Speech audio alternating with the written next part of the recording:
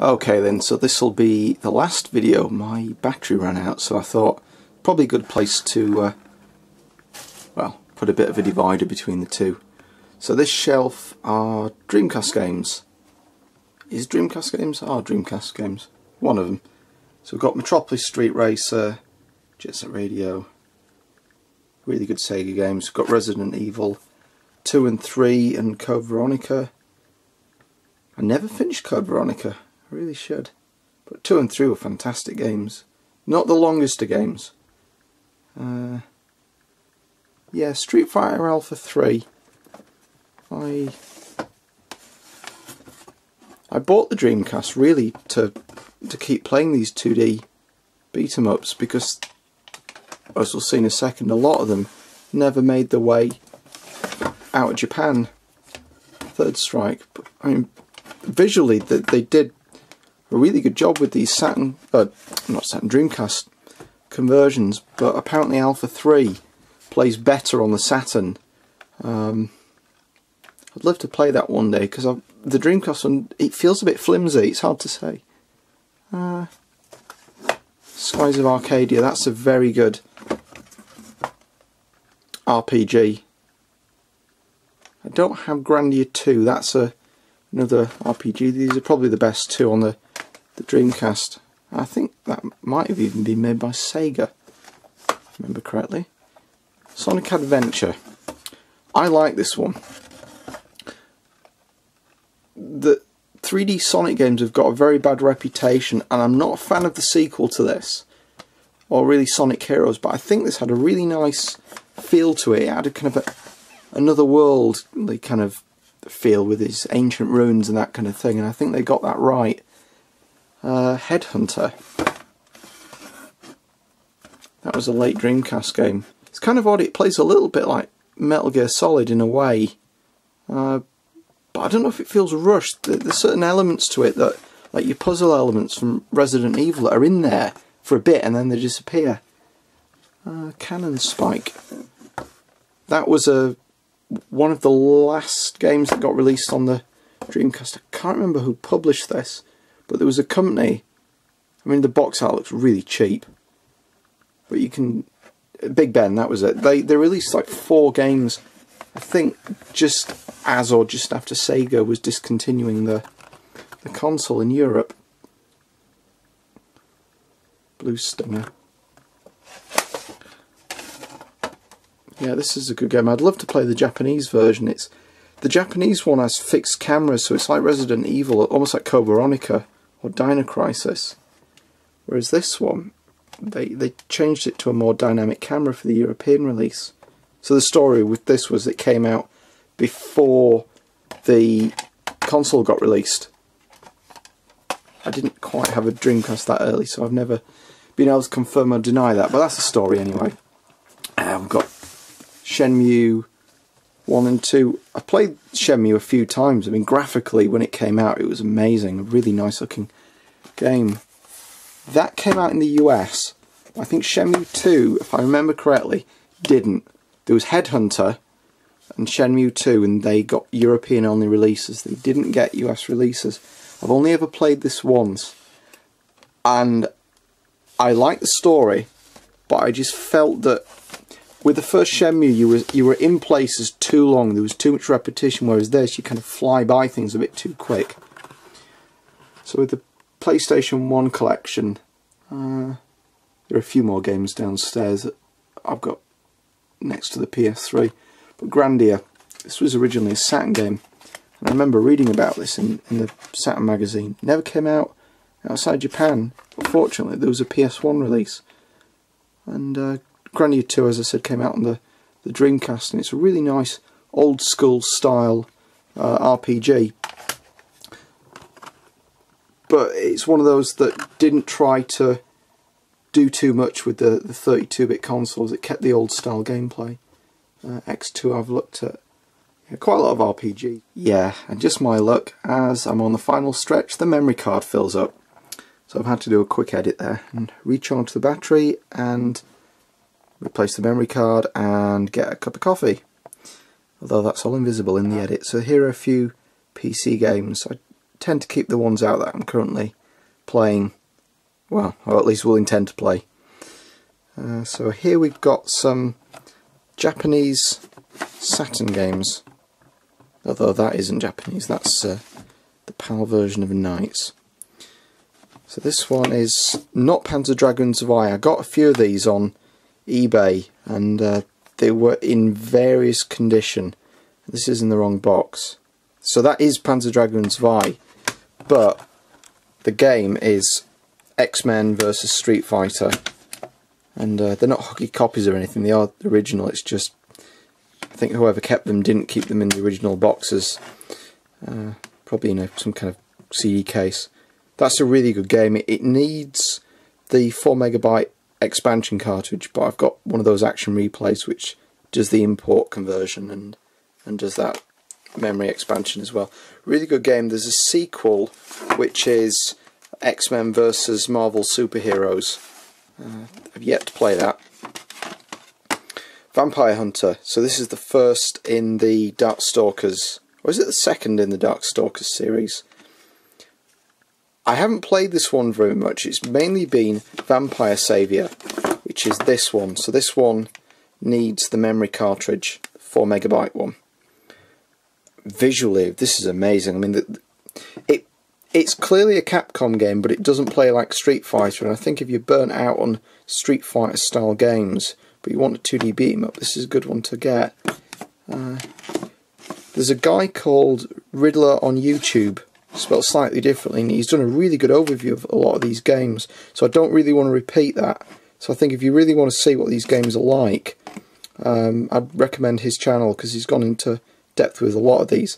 This is Cyberbots, another Capcom game, another 4 MB one, and this is deceptively simple. There's only really 2 or 3 controls, but once you get into it, it's all about doing these combos, so it's like these big fighting robots, which is a game I'd never really heard of until I started collecting these.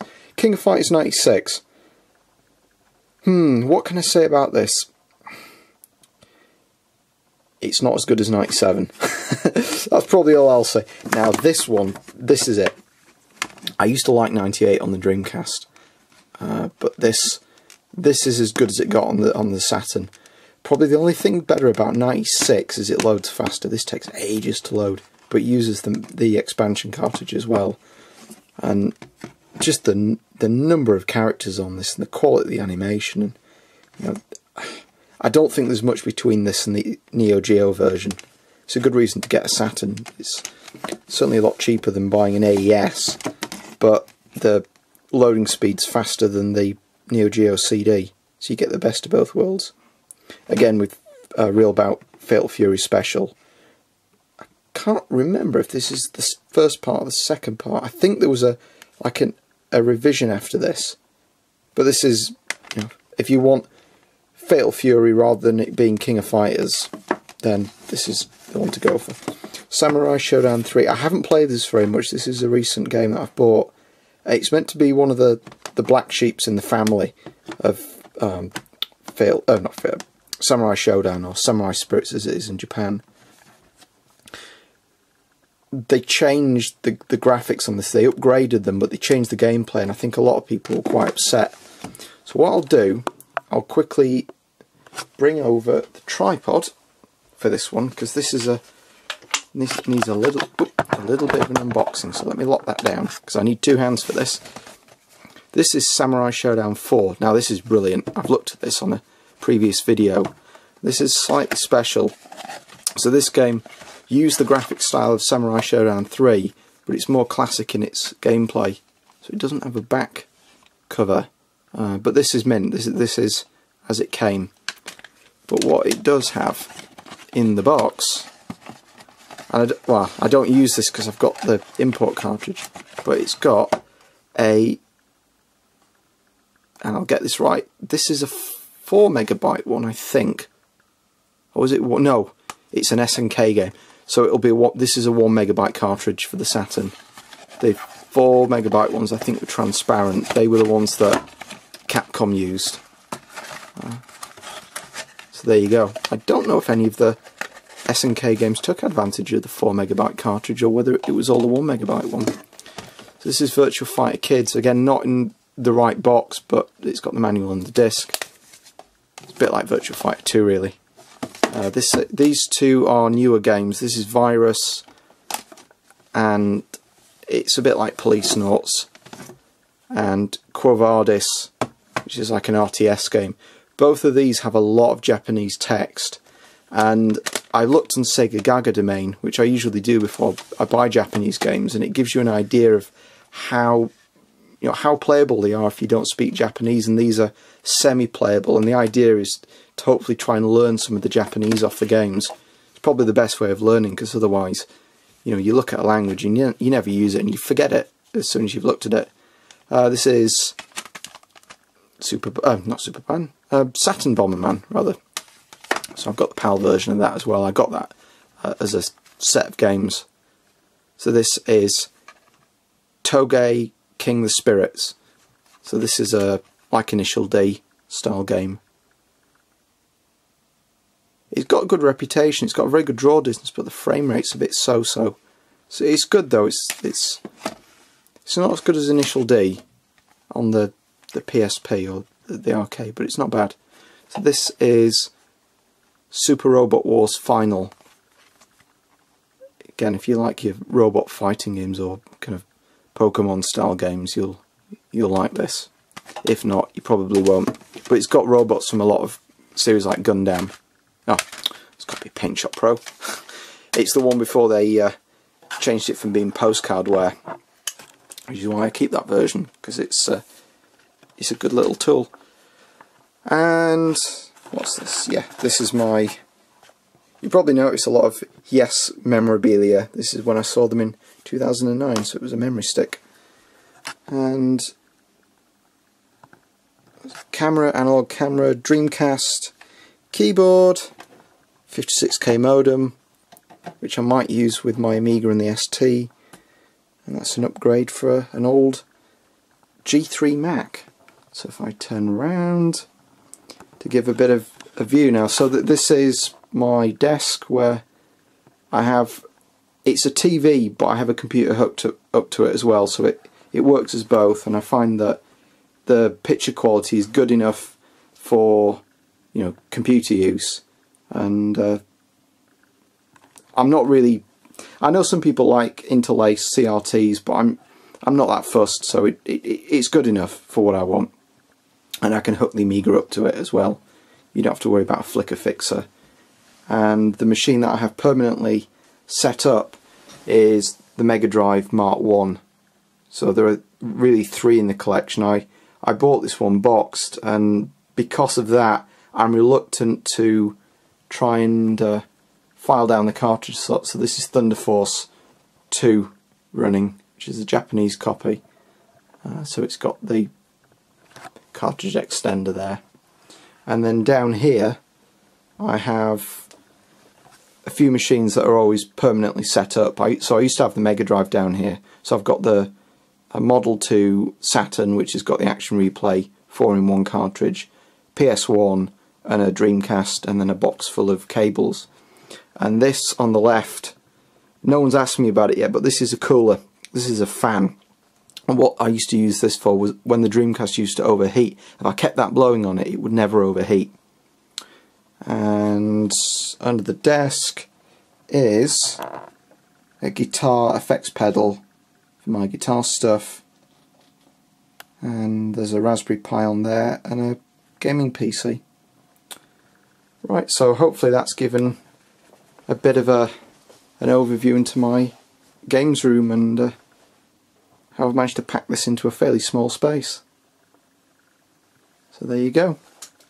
Hopefully some people are still with me. This will be quite a long video. I think I'll have to edit it into 4 or 5 separate videos and just upload it over the space of about a week.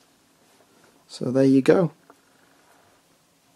So that is, oh, there's the tripod making its appearance. That's it. So thanks for watching.